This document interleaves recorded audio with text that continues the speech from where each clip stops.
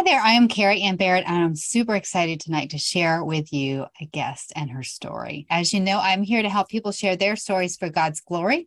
I'm a wife, mom, and counselor, and an author of Put Your Crown On. You can also on Amazon, if you use my name as a search, find 4 different kinds of journals. There's a dream journal, a prayer journal, an envision journal, and a journey journal that can help you process your walk with the Lord. But tonight, I have a friend, Virginia Killingsworth, and she is such a sweet treasure, and you're really going to enjoy her story tonight. In fact, her many stories. She is a prophetic worship leader and an author. I am excited for her to share her book with you. Her name is Virginia Killingsworth. Virginia, welcome. Thanks for joining us tonight. Thanks, Carrie. It's so good to be here with you. Great. Thanks for coming on here. I would love for you to share a little bit about who you are and what you do for ministry and so forth. Okay. Well, currently I live in Jacksonville, Florida with my husband, Sean, and we steward a little body of believers called All Things Restored. And we're just going for the more together. You know, when we gather, we try to just give everybody's piece is important. And so we try to have a free flowing, spirit-led gathering rather than just, the script or whatever. And so it's been challenging. It's been wonderful. You know, we're a body of believers that we're learning how to live out of heaven into the earth. So it's just a lot of fun.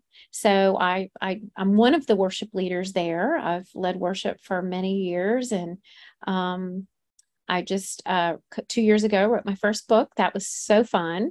Yeah. Can you talk a little bit about that?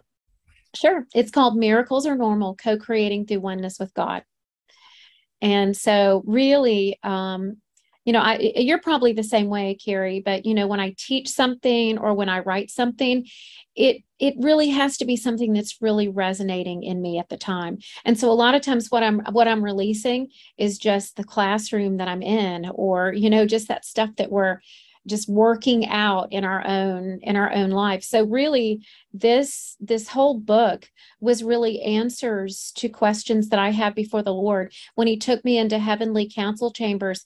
And he, I learned that he really does like our questions. I kind of grew up in a church that, you don't question God, and I learned it's, he really does like that. And come, let us reason together. He's wanting us to do that. He wants us to bring our questions to him.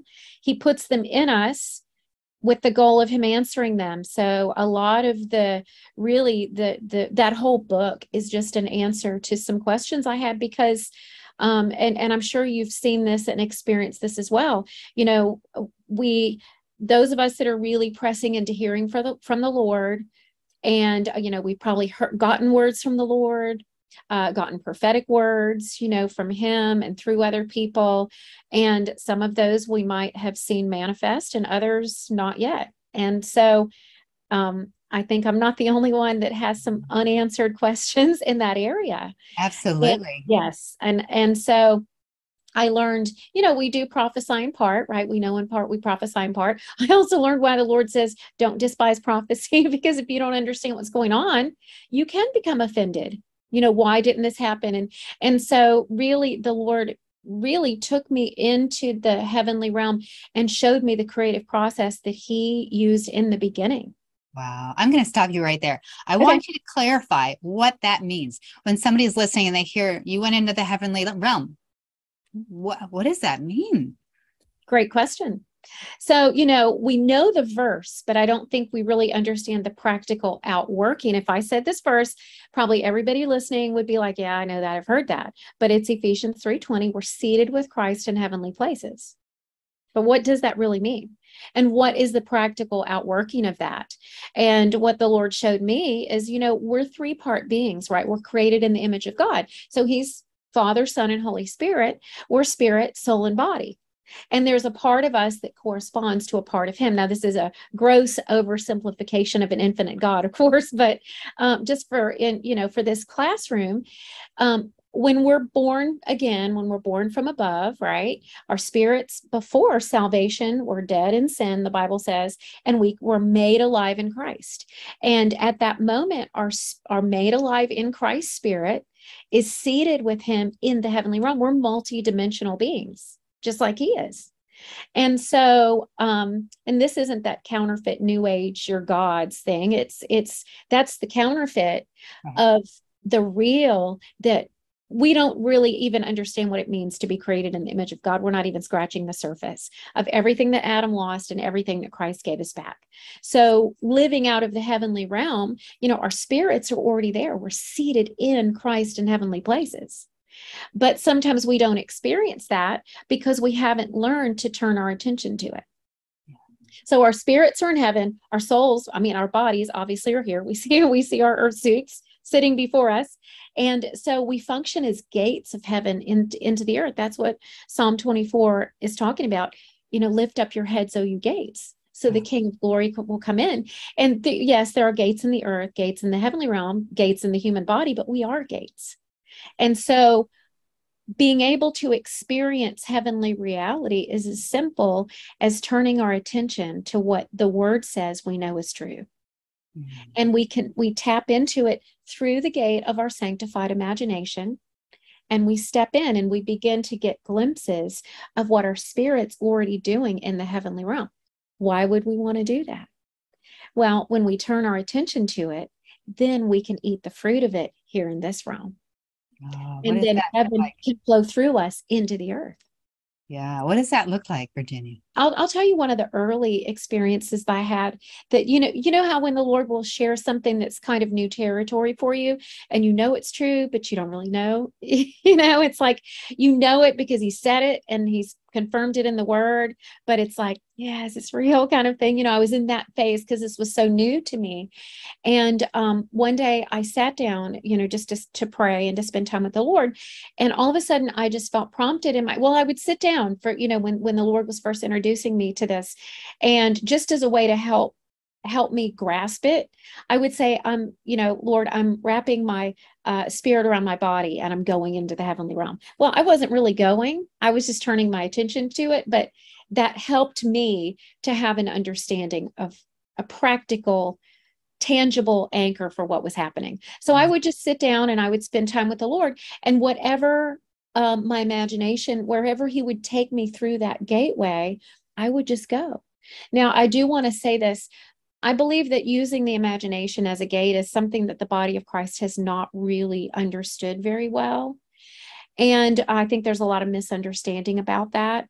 And, my early encounters, and yours might have been the same, a lot of them were sovereignly initiated. And I didn't understand that once he establishes that pathway, I can choose to go back, and I do that through the gate of my imagination. I was kind of just waiting for him to hit me in the head with it again, And so he began to teach me that, he created our imagination. He gave it to us for a purpose. And it's in the word. When the Bible talks about the eye in Ephesians, it talks about the eyes of your heart being enlightened. If you look that up, it literally means your imagination. If you look up those words. How do we use that? Like, a lot of people right now are probably going, I don't know, like, I can imagine pretty crazy things. So how do you know? Well, the gate, and then I have a whole chapter in this in my book because it's so important and so misunderstood in the body of Christ. I have a whole chapter on the imagination, but that gate has to be opened.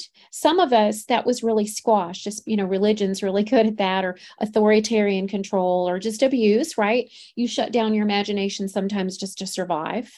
And so that gate has to be opened, but it also has to be cleansed.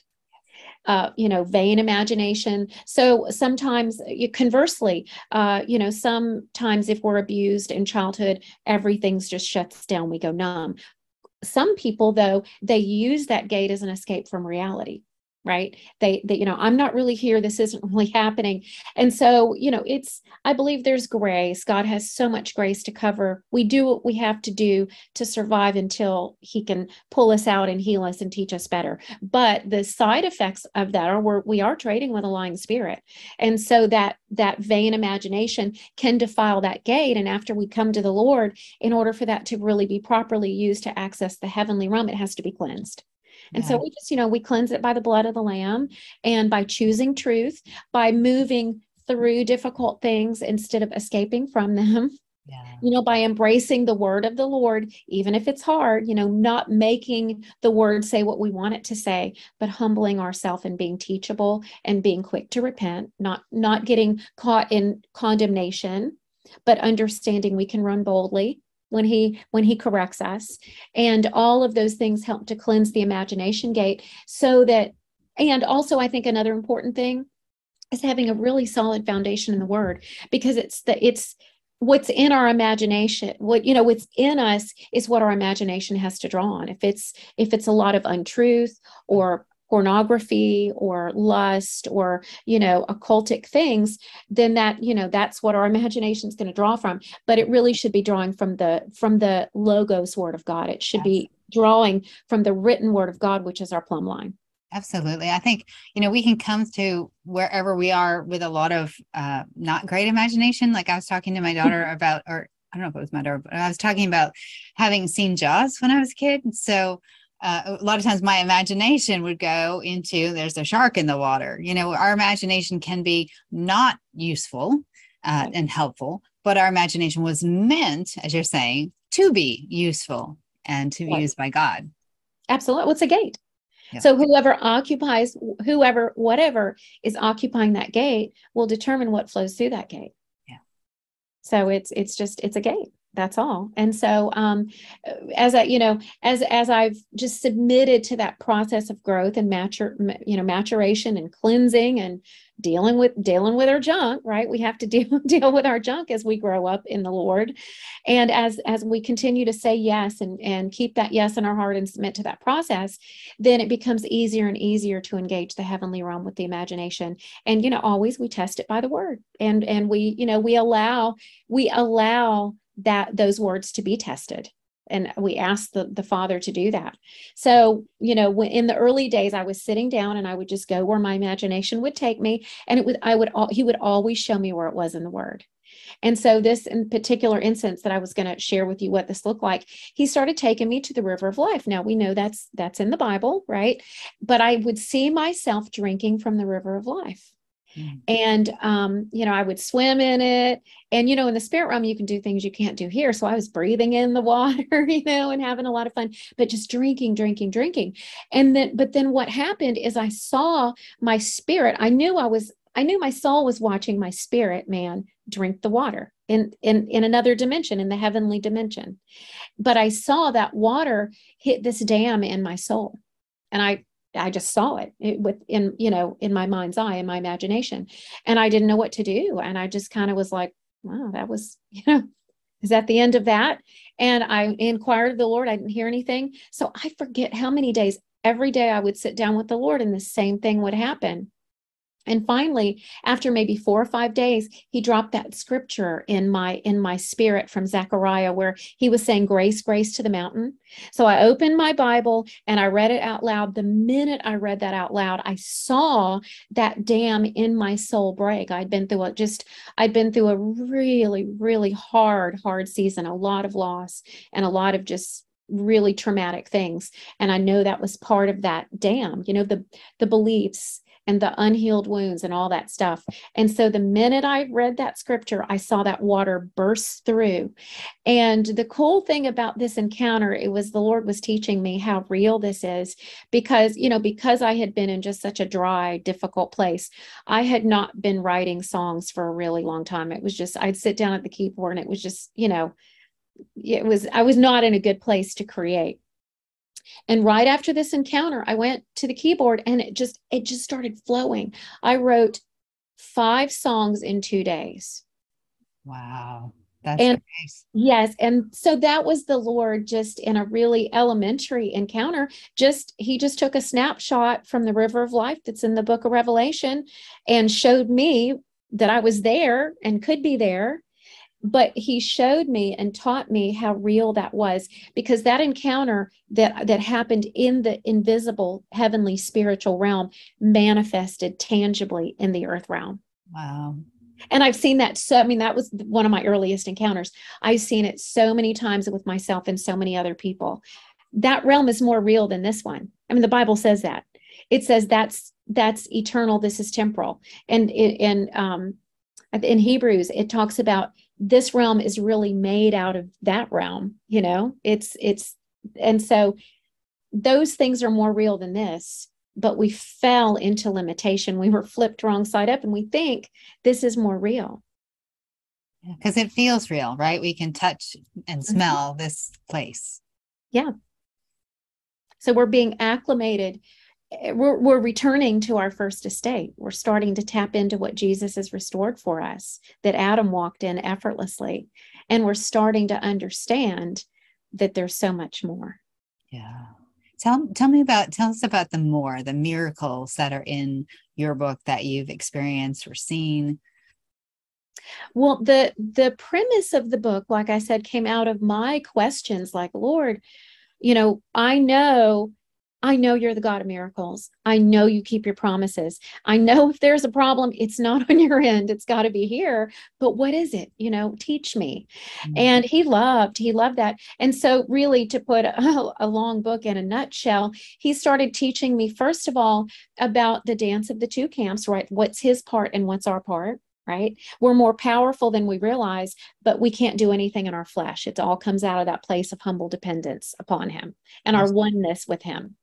And then he began to teach me about maturation in miracles, how God does more for a baby than he does for a son that he's trying to grow to maturity, and how sometimes things that we experienced when we first came to the Lord that was so easy. And it's like, what happened? Am I backslidden? And it's no. He said to me one time, he said, no, I'm not abandoning you. He said, I'm stepping back so you can grow into the fullness of our oneness. Mm-hmm. So part of the answer to those questions was understanding, okay, I'm feeling abandoned by God right now, but that's not who he is. So what's happening? Well, it's that he's letting me grow up. He'll do for, a parent will do for a 2-year-old what would be inappropriate to do for your 20-year-old. And so it's the same with us. Sometimes we're reluctant to grow because sometimes we like it to be quick and easy, right? I do. And so we don't like to work our spiritual muscles. And he showed me in 1 John 2, when John said, I write to you little children because your sins are forgiven. And, I write to you young men because you're strong and the word of God abides within you. You've overcome the adversary, your personal adversary. And I write to you, Father, because you know the one who's from the beginning. And that's what I call our maturity map. And it shows what happens in each of those phases. So a lot of us are in our young man phase and we're having to work our spiritual muscles. But because we don't understand that that's what's happening, we think God's holding back something from us, or we're failing or something like that, when we just don't understand the objective of our classroom. And then he broke down the creative process that we see in Genesis. When Elohim created together in the beginning, Father, Son, and Holy Spirit. And he showed me that our thoughts correspond to the Father, our emotions correspond to Holy Spirit, and our words, we know Yeshua, Jesus is the Word. So our words, as well as our physical body, because he was the Word made flesh, correspond to him. So because he was in one accord, he was in full agreement with himself, he created effortlessly in the beginning. So the creative pattern still works for whoever will follow it. So when we're in alignment, when our thoughts are in alignment with him, when our emotions are in alignment with him, when our words and our actions are in alignment with him and with ourselves, that's the hard part, then miracles manifest because they're normal. Because right, they are. They're a manifestation of our original design that we've fallen from, that's been restored to us. So in practicing, just helping people to see where they might be out of alignment. Maybe they've believed lies, or there's unhealed wounds in their soul, or, we all speak stupid stuff sometimes, so maybe my conscious thoughts are creating one thing, but my subconscious, right, those unhealed places are creating another thing. And that's what the Bible's talking about when it talks about the double-minded man. It says, the double-minded man is unstable. Let not that man think that he shall receive anything from the Lord. I was taught that was like, if you're not fully sold out to God or whatever. But really what that is somebody that's not in full agreement with themselves. And I think we all have an element of that, where we're all learning to come in full agreement with him and with ourselves. And when we tap into that place of agreement with no double-mindedness, miracles flow through us just like they're supposed to all the time, like breathing. Wow. That's some good stuff right there. It, just like breathing, the miracles are supposed to happen. I like how in the Bible it just like was they walk by and miracles would happen. Like it just is supposed to be normal. Mhm. Hmm. And I believe we're in a season as the body continues to grow to maturity, we understand because the process of coming into agreement with him and with ourselves basically is that process. It's being changed from glory to glory. It's being transformed by the renewing of our mind. It's being, it's all those things is really growing up. Hmm. You know, Let's talk about Jesus. let's talk about you said growing up. So I'm just thinking like, did you always know these things? I mean, I know this was a book about you learning, but like, did you start out with a lot in your foundation? Well, I am really thankful. I was saved young, when I was 7. I got the baptism of the Holy Spirit when I was 9, but then after that, my parents sent me to a fundamental Baptist church and school. So it was a mixed bag. It was, having to unlearn some of the legalism and some of those things and redeeming some time because those were years that were away from the Holy Spirit. I mean, he was still, of course, living in me, but I wasn't fully utilizing everything that he does, of course. And he's redeemed that time. There, I have a cool story about the redeeming of time that really encouraged me. But as I look back, I'm really thankful for the foundation that I have in the Word because I look back at my spiritual classrooms and how wise the Father is, just to lay that foundation in the Word and surrender and just understanding, just obedience. And then, little bit more, baptism of the Holy Spirit, and then, inner healing and the prophetic. And it was just like each rung on the ladder was so ordered by him, and just how wise and how kind he is in that, Mm. you know. And he's gentle with it, usually, not always, but usually quite gentle with it and kind Yes. to give us only what we're ready for, right? Right. Yeah. I believe that's why Jesus spoke in parables. It wasn't to be secretive, but it was so that if somebody wasn't ready to hear the deeper truths, they wouldn't understand it. So they wouldn't be judged as severely. It was a manifestation of the Father's kindness. Yeah, I think it's true. I think it's also for a treasure hunt. Like as if he's like, if you really want to know, you'll spend some time and figure out and learn exactly what I'm talking about. But if you're just going to listen, like you're not. I think most of our walk is a treasure hunt of what else God has for us. It's opening the boxes and gifts in ourselves and opening up what he's offering to us, what his word says. Yes. Yes, absolutely. I love that. I love that. Yeah. Mhm. So tell me a little bit more about your treasure hunt. How's that been with either after you've written or as you were going along?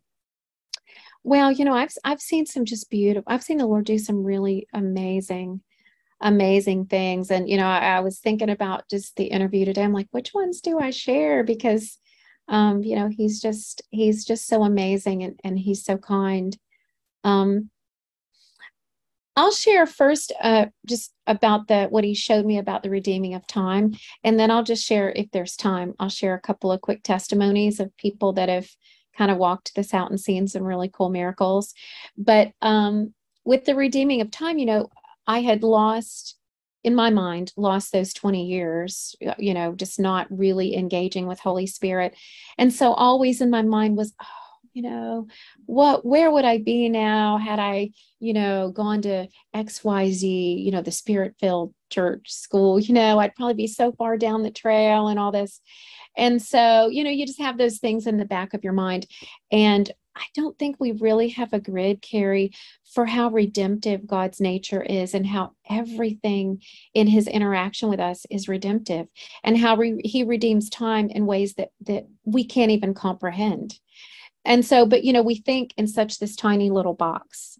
And so that was kind of where my headspace was, is like, oh, that was this really bad wrong turn away from Holy Spirit. And what if, all that Mhm. crazy stuff we think. And so 2 years ago, well, my husband and I moved into this house in a neighborhood that used to be just the happening neighborhood. It's kind of, gone downhill, but it's where we knew we were supposed to be. Holy Spirit met me when I walked through what's now my worship room. I'm like, this is our house. And so we moved in this house 12 years ago, about the same time as this couple moved in next door. And they had gained the house and an inheritance. Well, long story short, it was a drug house for over 10 years. And there were drive-bys and overdoses, sale of weapons, prostitutes. It was so bad. And then the house across the street was a friend of ours lived there. It got sold. It was a drug house too. We were surrounded on three sides. And it was the side, my worship room is a sunroom. It's all glass on that side of the house, And so I would, in this one, we befriended them and we would just love them. We would not enable, you don't give them money, but, we just loved them. And I always saw just the gold in there, especially in her. But it was just, in the last year of everything that happened, she overdosed 3 times and died and was resuscitated. And so it was just a really bad scene. And I remember this one day I'm in my worship room and I'm like saying, Lord, it was like complaining prayer, that kind of prayer. Like, Lord, you said light overtakes darkness. Now what's going, because it just felt like it was getting worse. Well, long story short, the Lord supernaturally got her out of there the day before the house got raided. Everybody but one girl went to jail. And I had been talking to her about going into Teen Challenge rehab. It's a year-long Christian program. You might be familiar with it. Yeah. But the year, just sounded like so long to her. And so after this went down, she agreed to go in, and that's a whole long, crazy, really funny and beautiful story. And she did go in the program and told me, the Lord told us to renovate the house because it was, you can't even imagine how horrible of it being a drug house for 10 years. Everything was broken, bullet holes in the window, roach infested, floor to ceiling with junk. It was like, I can't even describe it. But the Lord said, you need to renovate this, rent it out while she's gone to help pay for her, being in the program, and put people in there that love, fill it with prayer and worship, not just good people, but really, God people. And so that's what we did. I found out after she got in the program that the 2 things were her hesitation. Her 2 hesitations for going in the program was her significant other, her boyfriend, and we helped him get in Teen Challenge too, and the house. She was worried about the house. So the Lord ministered to both of her concerns without her even ever telling us on the front end. Wow. So the redeeming time part has to do with after we renovated this thing, and a friend of mine connected me with a missionary couple that needed a short-term house while they were place to live while they were buying a house. And so really good people, love the Lord, love prayer. So my husband and I and this couple were sitting in the living room, doing the paperwork and just getting to know each other. They were from a different state.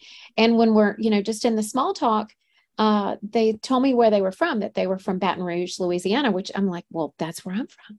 That's where I grew up.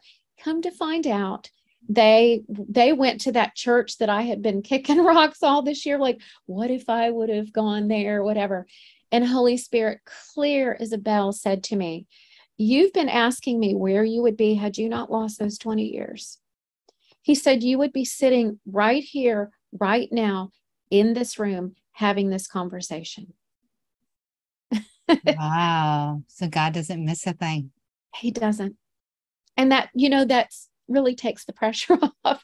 And it so shifted my mindset because, we all have realized, wow, that was a wrong turn, wish I had that do-over, but we don't fully understand the redemptive nature of God and how time is his servant and how kind and how amazing he is.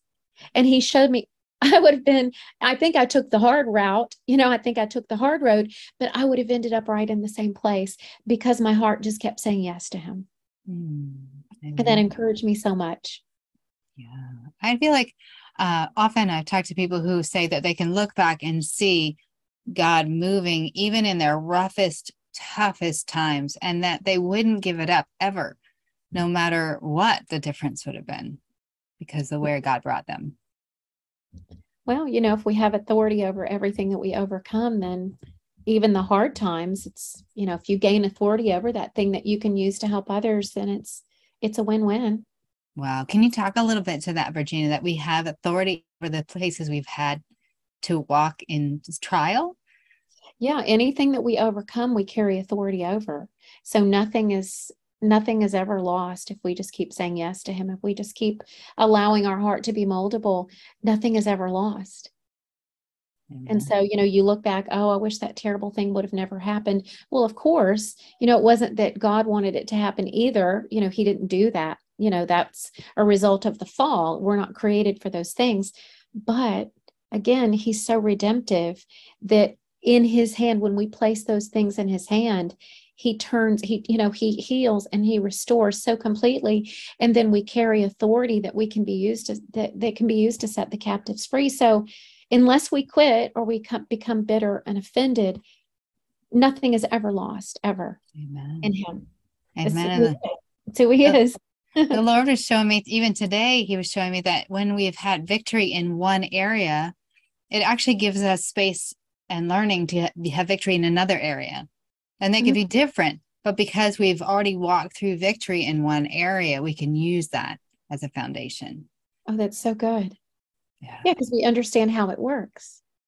Exactly. And we have faith that, oh, okay, I survived that. Then maybe I'll pop out on the other side of this too. Absolutely. And especially for people that have gone through really big trials, that they've overcome really hard things. And if they can just turn to and think of that while they're going to the next thing, like, well, if I was able to do that, then I'll be able to do this. Yeah. And that's what, in the young man phase of our maturation, it's all about overcoming. And our little body here in Jacksonville, the Lord started speaking to us all about being an overcomer. And, I remember this one night that my husband was actually he was sharing through the churches in Revelation, and he was sharing about to him who overcomes. But one of the girls on the leadership team didn't know that. And so she got up and read the scripture that he was getting ready to teach. And another lady had gotten these little stickers that had a mountain range on it and said overcomer. And she bought them for us, but the Lord had said, don't give them out yet. And then when that happened, she ran out to her car and gave them to all of us. And we realized then you can't be an overcomer without overcoming something. Yeah, really. I mean, you have to have something. If we never had anything to get over, we would never understand how good he is. And I think that's kind of maybe where Adam and Eve were. They didn't understand how good he was because everything was just easy street, really. They had everything they ever wanted. Yeah. Yeah. So true. So true. Yeah. And sometimes we don't understand that we too could have everything we want, but it's all in him. Out of that place of oneness. Absolutely. Yeah. Yeah. When we learn who our identity is, that we are a child of God and have the fullness of the Spirit. And really that's what he desires in the kingdom. He's not holding back from us. No. Anything. No. So kind. Yeah. He's very good. Hmm. Yeah. Is that what you bring into worship, Virginia? Well, we enter his gates with thanksgiving, right into his courts with praise. And so I think there's something when you just exalt his goodness, it doesn't really get any better than that because it's who he is. Absolutely. Yeah. Now you said you had 2 stories for us. That was the first one. Oh, well, yeah, I've got a couple stories. I was just thinking of a couple of recent testimonies. And so one is real cool. And it kind of ties in with the premise of the book of coming fully into agreement. So it was a lady that I've known for some time, had just horrific physical things going on in her body. Now, this woman loves the Lord. She's an intercessor, but for over 20 years, and car accidents, and it was just everything you can imagine. And every time I would pray for her, I just really felt that there was like an element of self-sabotage, like a self-hatred, just that kind. I just sensed that. And so we were talking recently, and I said, "Are you sure there was no sexual abuse?" And she said, "Well, actually, and Holy Spirit had already just begun speaking to her about it, and she had minimized it and had said, oh, well, that really wasn't abuse because the perpetrator was a teenager, not an adult. And then because she had turned around later and done the same thing, which is often what we do, right? We do what's been done to us or what's been modeled for us. So she minimized it. She locked that away, never told anybody. And of course, that prison of shame and all, how that whole thing works. And yeah, and that brings us, it builds a stronghold, right? A barrier.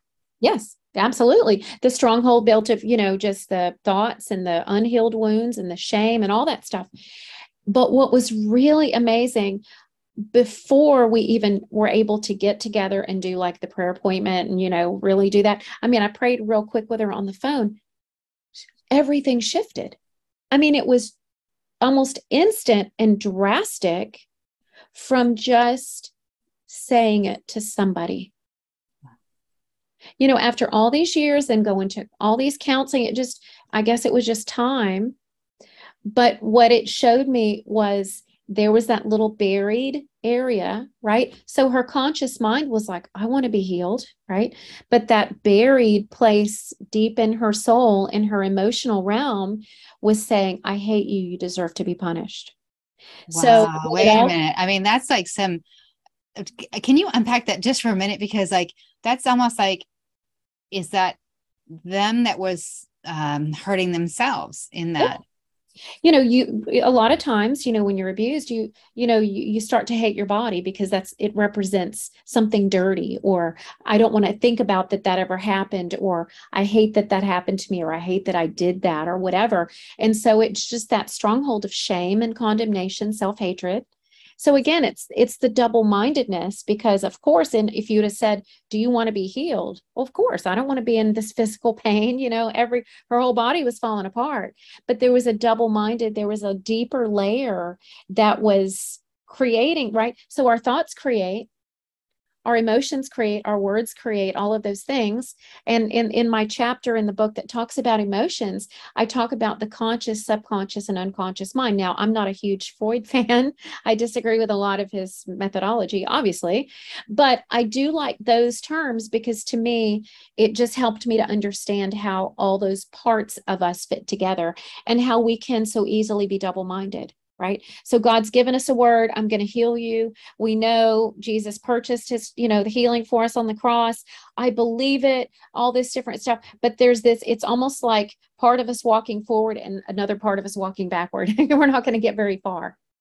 And so it was so cool to see, just by, when the Bible talks about confess your sins one to another and you'll be healed. I think that was an example of that scripture. It's not talking about sitting with the Pope in the confessional or whatever. That's the counterfeit of, okay, when you can get this out in a safe place, and your worst fear is that somebody's going to think, oh, you're an abuser or whatever, whatever is in your head.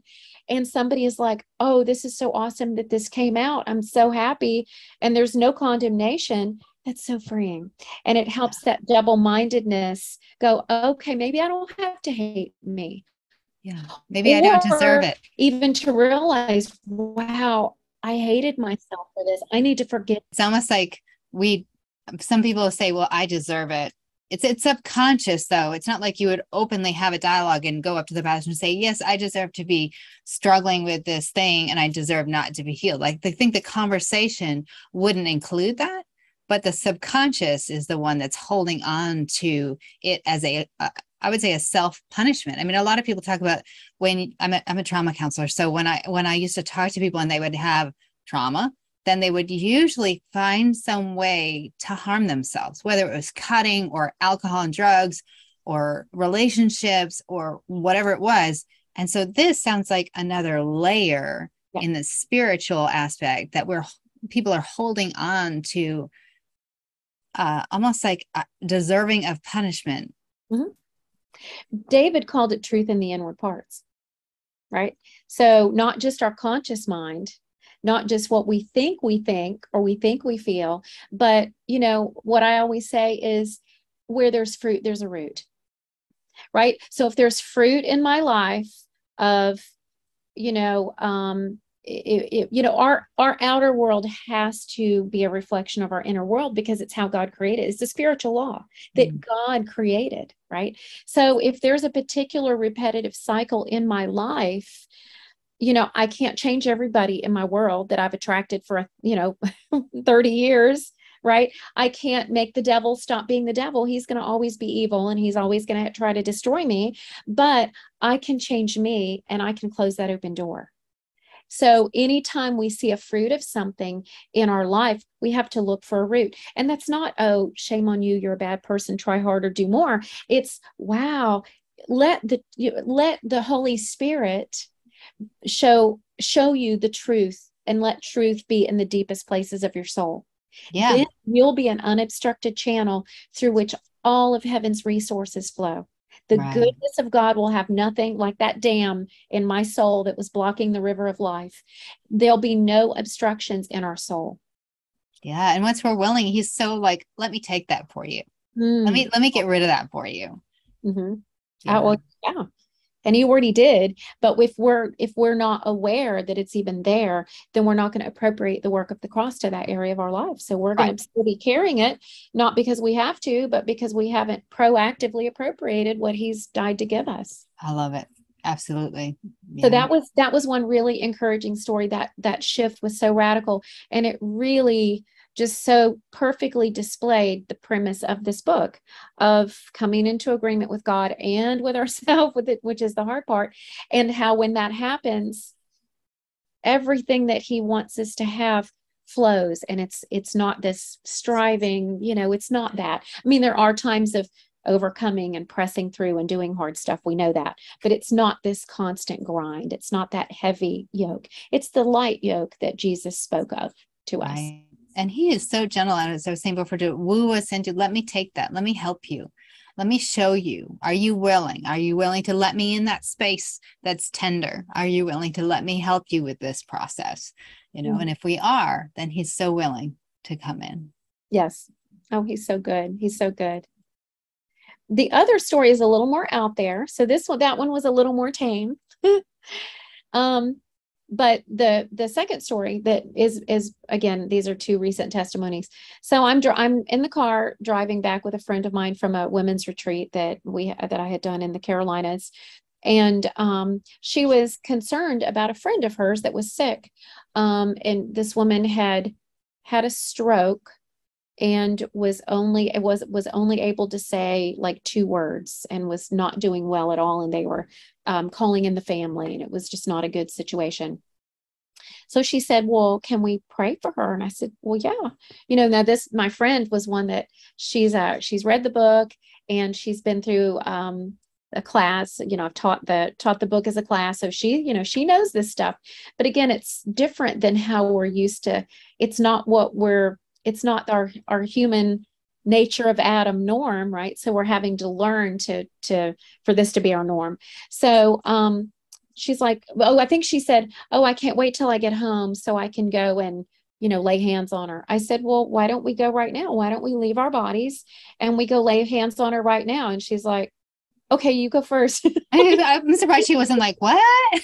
Well, no, because she knows we've been talking about this, because basically the last chapter of the book, it's talking about tangible external anchors that help work out what's already done inside our spirits. And that would be one of those things, is that we're not created, our bodies weren't created to be a limitation. They were created to be a vehicle. And I believe possibly now, this isn't, I don't have a verse for this. So just take this for what it's worth and bring it to the Lord. But I wonder if Adam didn't have his spirit on the outside. And because of that, he was not limited by time or space. Now we're not either, because we've been given dominion over creation, right? That was the original mandate. Adam lost it. Jesus gave it back to us, which includes time. So anyway, I just said, well, let's just go pray for her right now. And by faith, again, through the imagination gate by faith, led by Holy Spirit, not I'm going to do what I'm going to do, nothing apart from his lordship. Of course, that's understood. So we just, through our imagination, we walked into this woman's room, and I saw it. I saw the bed, and I saw the people, and I described it. And she, we were seeing a lot of the same thing. And we just started praying. Like, we put our spirit hands on her and just started speaking. And I didn't know anything about this woman, but I felt the spirit of prophecy just come up, and I started prophesying. And you're not finished yet, and you have this assignment. I don't even remember, when it's flowing out of you, sometimes you don't even remember all of it afterwards. I started prophesying, and I found out later that was, that my friend confirmed that this woman was an intercessor, and she still had some assignments or something. It was, confirmed all that. And I remember the Lord showed me that, and she couldn't talk, she couldn't communicate it, but in her mind, she was dialoguing with the Lord and saying, if this is it, if I'm going to be trapped like this, take me home. And the Lord had us look at her and say, this is not, no, the Lord, this is not it. So don't trade with that. You're still, and so we were speaking to her as we stood by her bed in our spirits. Amen. And so, and I really felt Holy Spirit on it. Got home. She was driving. She dropped me off at my house, and I was unpacking, and I think I had taken a shower, and I was getting ready to go to bed. And I looked at my phone, and she had texted me. This woman's best friend had been with her. And at the exact time that we were doing that, this woman just sat up and started talking. And the friend had been the one interacting with my friend and basically saying, oh, it's not good or whatever. She's like, I don't know what happened, but she's totally different and blah, blah, blah. And my friend was like, she was shocked, because again, it's like, we know this is the kind of stuff we see all throughout scripture, right? Right. We know this is real. We know it's possible. We're still surprised when it happens, Right. Because you don't see it on the news at night. You don't see it in the schoolroom. They don't teach these things anywhere. And usually not even in most churches, they don't teach these things, but it's in the Bible, and it does happen. It does happen because miracles are normal. There you go. I'm so glad you wrote that book. Wow. It's been quite a journey that continues. Amen. I pray it does continue with more books. Yes. I've got another book. My next book is called Restoring the Ancient Past. I've already started on it, but it's basically, how the new age and the occult are walking in all this crazy stuff, right? And a lot of believers, if like what I just said about, well, I left my body and we prayed for this woman, a lot of believers would have been like, oh, that's a cult, right. Because we've only heard stories about warlocks leaving their body. Nobody talks about this on Sunday morning, but it's all through scripture. We have Philip and the Ethiopian eunuch. It's all through scripture. If you look for it, yes, you'll find it. Exactly. And so this book is basically written for the body of Christ to help people not be afraid and to understand that where there's a counterfeit, there's a real. The real was created by God, and the real is better, and you can always find it in scripture. And here's what's available to us. And that they've stolen it because we're not walking in it. And when we walk in it, just like light displaces darkness, it's going to shift everything. So that's my next book, and I'm so excited about that. That's awesome. I just need time to write it. I pray you have that time. And it's funny because if there's a counterfeit, it's because there's a real. Mm-hmm. So if Satan is counterfeiting something, if he's doing something and he's getting all this glamour for doing it, well, who's he copying? He can't create anything. Right. Only God has created everything. The thief steals, kills, and destroys. So all he can do is steal what God has created and pervert it and use it for his own purposes. He can't create anything. Right. So anything that those people are doing for evil, look for the real that's in the word. And it's it's like Moses and the magicians of Pharaoh, how they did the same things for a while, but then there was so many miracles that they could not do. And how Daniel and his 3 friends, the Bible says, were 10 times better than all the magicians in Babylon. And you've got Elijah and the prophets of Baal. It's all through scripture that we're the head and not the tail. But religion has kept us stunted in our growth. And as we learn the difference between religion and relationship and take off those grave clothes, we're going to really be the head and not the tail, because Right. it's Right. who we are. Yeah, it's who we are. And if fear can lift, if we cannot be afraid to try new things and to ask for the Holy Spirit and to let him do some wild things, then Yes. he will, right? Yes. Miracles, signs, and wonders will follow those who believe. And they have since the book was written. Yes. Greater works. I mean, imagine. I can't even imagine. Right. So Greater than shouldn't what Jesus did. so shouldn't we be doing all the things that they did? Like if they already did it in the Bible, we should be like, okay, that's our stepping stone, that's our foundation. We can do that. We know we can do that. We're not really sure the more that we can do, but we can do what he said already happened, because he said these things and more. Right. Yeah. Yes. Well said. Yeah, that's our foundation. And then there is no limit to There what, is no limit. he's limitless. Wow. Yeah, absolutely. And we are too. Crazy enough. Mm-hmm. Yeah. We fell into limitation, but we've been freed from that. So, right.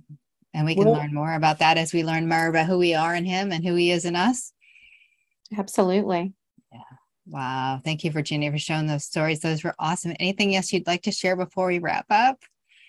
I don't think so. I think that pretty much sums up everything. I love dialoguing with you. You just hit all my spirit buttons, Carrie. Amen. Amen. Well, how can people find your button? How can they find you and find the book and find your music? Where can they find you? My website is virginiakillingsworth.com. And so I've got Miracles Are Normal. I've also got it translated into Spanish. And the Russian translation is almost done. And the audiobook is available. That just happened. So the audiobook is not up on my website yet. Hopefully that will be in a couple of weeks. But, and then I've got a children's book called The Garden in My Heart. And so those are all available on my website as well as on Amazon. And my music is available, hard copy and download from my website, as well as, Spotify, Apple Music, iTunes, all of those things. And I've got a bunch of free stuff on there. I've got free downloads of teachings and free music. And I've actually got a 9-part teaching series on YouTube that's kind of the basic idea of the book we were talking about. It's called Restoring the Ancient Paths. Wow. So I've got some little stuff on some music and some stuff on YouTube as well. We'll list that below. So everybody who's watching, you can go down below and we'll put a link down there for you to get that.